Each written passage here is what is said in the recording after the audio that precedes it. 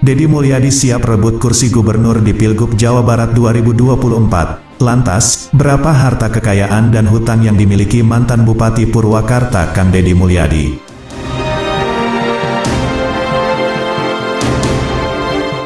Nama Dedi Mulyadi tengah santer dan ramai diperbincangkan, setelah dirinya muncul sebagai calon Gubernur Jawa Barat yang potensial pada Pilgub Jabar 2024.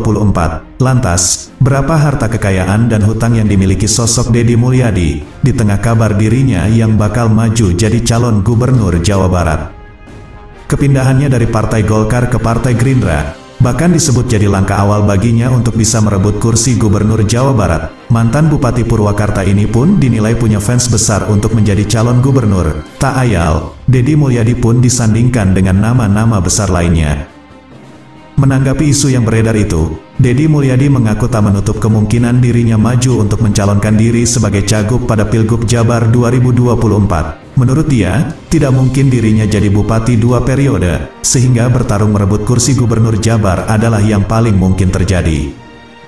Dedi Mulyadi sendiri merupakan mantan Bupati Purwakarta selama 2 periode, yakni pada tahun 2008 sampai tahun 2013 dan tahun 2013 sampai tahun 2018. Pada saat ini, Dedi Mulyadi sendiri tengah menjabat sebagai anggota Dewan Perwakilan Rakyat DPR RI sejak tanggal 1 Oktober tahun 2019.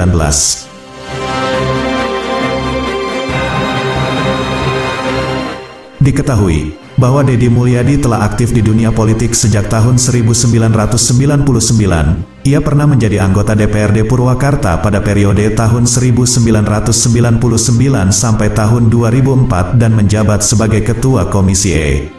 Kabarnya, Partai Gerindra akan mencalonkannya sebagai gubernur dalam pemilihan Gubernur Jawa Barat pada tahun 2024.